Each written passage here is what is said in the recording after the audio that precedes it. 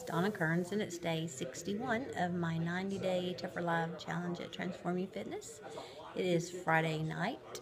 It was a day of rest for me, but I did get all my extra errands and chores and running around done today, so I don't have to worry about it tomorrow. So tomorrow morning is the race. I've been waiting such a long time for this Tough Turkey 5K that I can't believe it's already here, but I'm going to pray all night that it stops raining and that the winds will be calm, and it's going to be a great time for everybody. And I just I'm anxious. I want to go get ready right now so I can go up there. But I will be up there, I guess, around 8 o'clock tomorrow with a smile on my face and ready to go.